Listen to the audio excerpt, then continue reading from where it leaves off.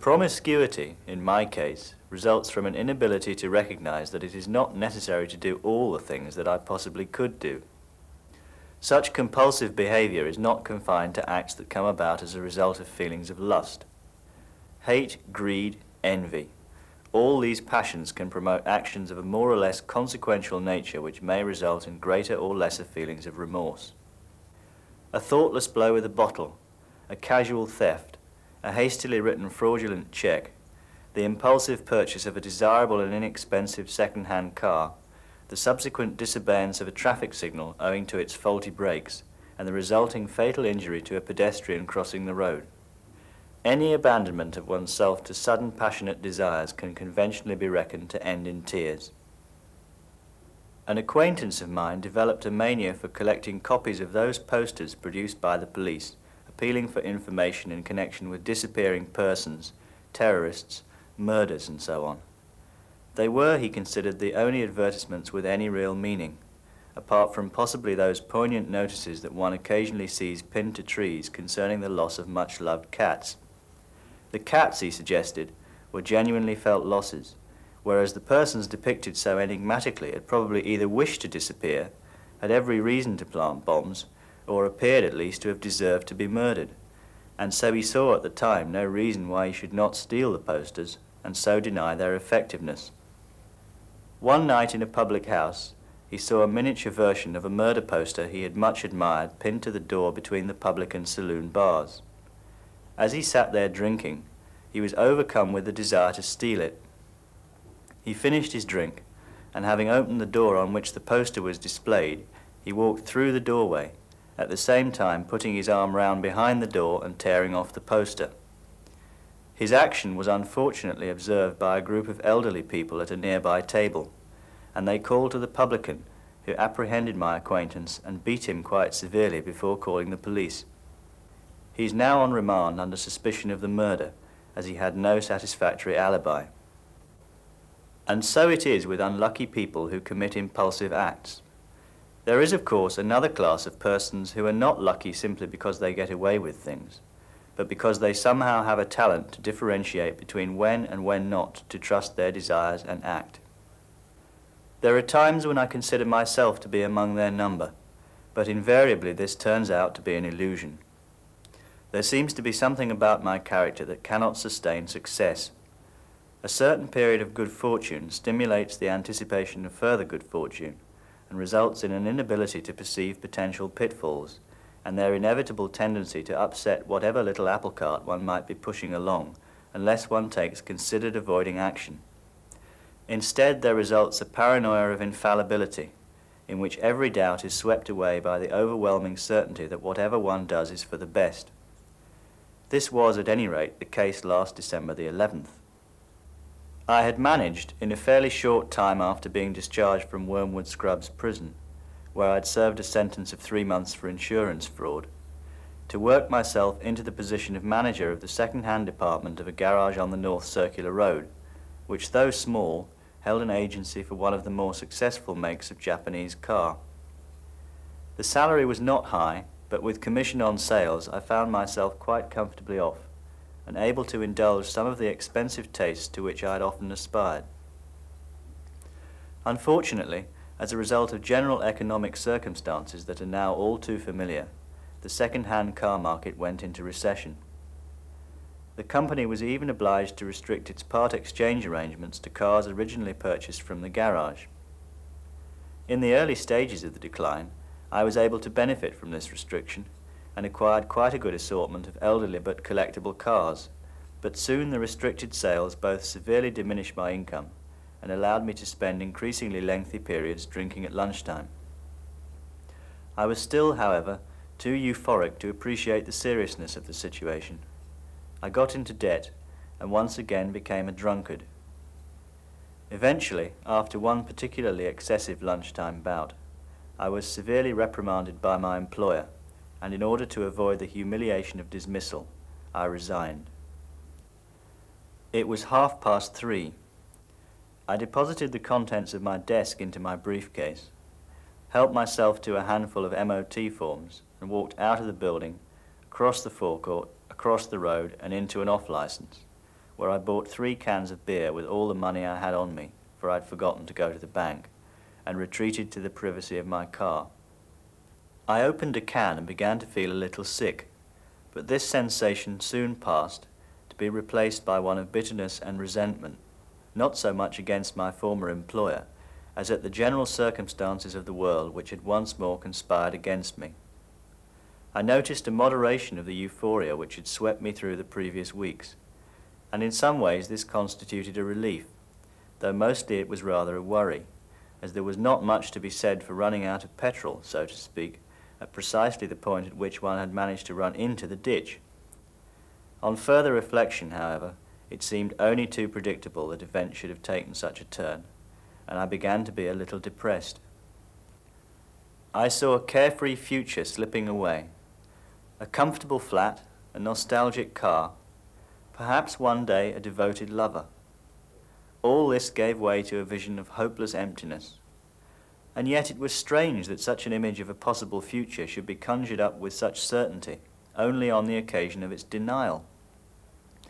It was as if it was only when failure implied the loss of some desired objective that it seemed possible to know what it might have been, or rather that apparent failure had obliged me to invent a lost goal, for security and domestic bliss had never really been my ambition during the previous months when everything had gone so well.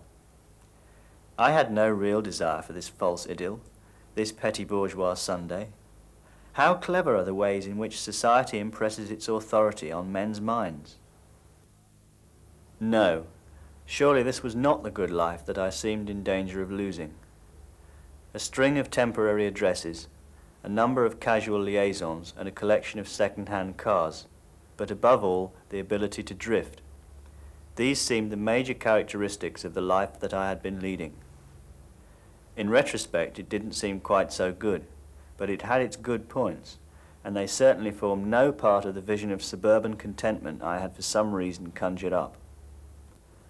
No, there were other ways of living one's life. I might be in the ditch, but men do not run out of spirit in quite the same way as cars. There was still a little time to take corrective measures. I opened another can and looked at the cars passing on the North Circular. Who could tell what thoughts were forming in the heads of the drivers of these tin hulks? It was evident that all men do not do the same things in the same way, and there are, after all, only a few short times in one's life that one can really use to advantage. This seemed to be one of them. It was in this frame of mind that my thoughts turned to the large sum of money that I knew my former employer kept in his house.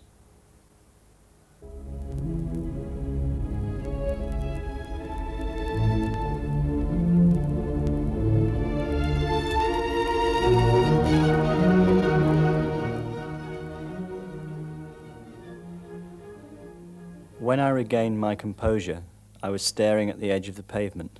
I had not swooned with fear, not quite at any rate. The car had passed without even slowing down, and the man in it was clearly not who I thought he might be. Slowly the bottom came back to my stomach, my heart returned from my mouth to my chest, and various other physical disarrangements corrected themselves.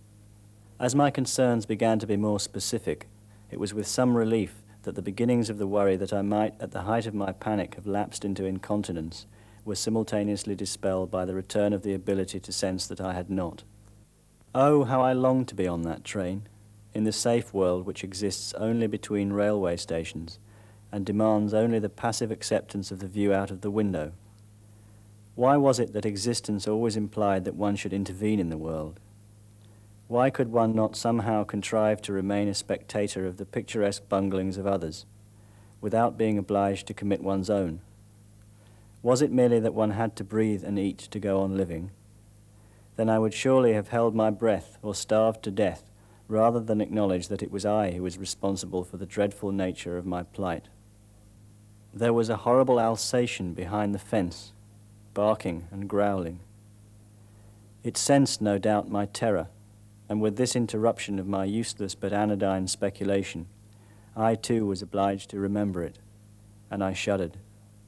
I still felt sick, for I was still terrified, and terrified that I might appear terrified not only to the dog, but to anyone else I encountered to such an extent that they became suspicious. But the man who passed seemed to notice nothing untoward, and indeed to my eyes his face appeared as terror-struck as my own.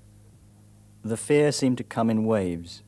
It took me up, paralyzing all sensation of the external, and filling my consciousness with dread to such an extent that I became insulated from every other threat, and revelled almost pleasurably in the frenzied anguish to which I had been transported. But as soon as I became aware of this transformation, it departed, and I was once more confronted with the awareness of the hopeless position in which I was inextricably located in the world of other men, until such visions of guilt summoned the next wave of panic, and I was swept away once again. The whole landscape around me was suffused with guilt, but this was not the usual everyday guilt of history, the implication of some general crime, but my own guilt, written everywhere on the surfaces of things around me, in their incongruous juxtapositions, and buzzing in the spaces between them, like so many clouds of gnats. I tried to banish these fantasies, but they became closer and more oppressive. As I walked on, the atmosphere around me thickened, dragging me back. My feet moved as if in deep mud. Time was slowing down, or more probably, I thought, my own frantic perception of it was speeding up. Whether to long to be transfixed in the relative comfort of the present moment, or to hopelessly wish to be transported a reasonably lengthy time into the future, when things, as they tend to, after all, have ironed themselves out. This is the useless dilemma that floods the mind of a man faced with the fear of a potentially unbearable next moment. Useless because this is not how history comes about. It doesn't stop, and it is only as a result of a participation in the collective blundering of men's affairs that the longed-for ironing out takes place. The murderer or the bankrupt cannot resolve his predicament simply by disappearance or concealment, attempts at either the suspension of one's own time or its avoidance for a suitable period. For these are only two of a number of options, all of which require sophisticated management if they are to succeed, of the sort that cannot be accomplished asleep. It is only through suicide that one can avoid conscious and active participation in the resolution of whatever messy little state of affairs one has managed to create for oneself. But then, of course, one is in no position to enjoy the opportunity for peace of mind that hopefully results. Suicide might provide a way out, but what was also needed was a way back. Perhaps the detection of my crime would not be the end of everything. It would mean prison, certainly, but prison was not so bad, or it didn't seem so bad in retrospect. Every man, after all, lives in his own prison to a greater or lesser extent, whether he knows it or not. At least in a real prison one knows where one stands. The life may be restricted, but there are opportunities for study, which I have always found difficult in other surroundings, and the confined circumstances often encourage romance, so difficult to find in the world outside, where so many find strange objects on which to fasten their desire. If prison was the worst thing that could happen, then I was not yet undone completely. But I might still avoid detection. If I was just able to calm myself, to suppress the panic that so exaggerated every pessimistic thought, perhaps I would get away with it. Perhaps I would even manage to keep the money. It was still there inside my shirt. I pretended to myself that I had forgotten all about it until now, but in fact even terror had never quite banished the thought of it. The one enduring consistency in my life seemed to be the value I placed on wealth. Even as a small boy, I was always intrigued by the air of unassuming confidence that surrounds the children of comfortably wealthy parents, and their enviable ignorance of the guilt that is the necessary corollary of wealth, just as cruelty was the corollary of their beauty. Other values, though, had changed. When a boy, I had thought of killing only as the unpleasant duty of a soldier, or a patriot against an oppressing imperialist. But now, 20 years later, I found myself a murderer. The house that I was trying to run from was not unlike that happy home of my childhood. My former employer's wife, who I had been obliged to hit over the head when she discovered me taking the money, was the same age as the mother I had loved as a boy. Now all these earliest memories signified only betrayal. I had been betrayed by them, and now, by my crime, I had betrayed them myself. So it is that men and women fall out of sympathy with the society into which they are born, and which creates them, for the expectations of infancy are rarely fulfilled. The worry of ownership of commodities replaces the simple enjoyment of toys, and the unpleasant facts that underlie the production of both these categories of goods become only too evident. Yes, patriotism is certainly a fragile affair. It seems possible to be a patriot only in countries that are progressive, or where, for one reason or another, the majority of the population is similarly oppressed by a foreign power or a small ruling class. In most of the Western nations, however, more or less everyone oppresses more or less everyone else to a greater or lesser degree. So the real issues are unclear, and there is certainly no consensus about the actual politics of the bondage everyone feels. In these circumstances, those people who claim to be patriotic can only be cynics, and any who take pride in their nationality merely reveal their own morbid love of decay. I gained some reassurance from this train of thought. If the great men of history could so easily be revealed as neurotic warmongers and incompetents, then surely I could accommodate myself to my own little escapade, and subsequently live with its history, even if I could not forget it. If the values from which I derive my sense of guilt were so corrupt, it should be easy to deny it, and yet I could not shake it off, for those who feel themselves to be outsiders have but one big misconception. They think they are different to everyone else. Of course I could not deny my guilt in this way. I might dislike these values, but I had no others, and even if I could have invented them, I would never have been able to escape the myths that had shaped my entire perception. In any case, my sense of guilt was not a result of what I had done, but of my failure once again to do what I thought I should do. That was the difference between me and the Napoleons of the world, that what I did, what I wanted to do, and what I thought I should do were always worlds apart. But then it hit me, a revelation, though it was perhaps less a revelation than a realization that at last the panic had subsided. The boys who passed noticed my elation. I have never been a believer, but I am bound to say that I felt it as a message from God. I would escape. My disconcerted ambitions were finally united to this end. I knew what I had to do. I was absolved. I gazed transfixed at the view, secure in the knowledge that I would now transcend the iron grip of history.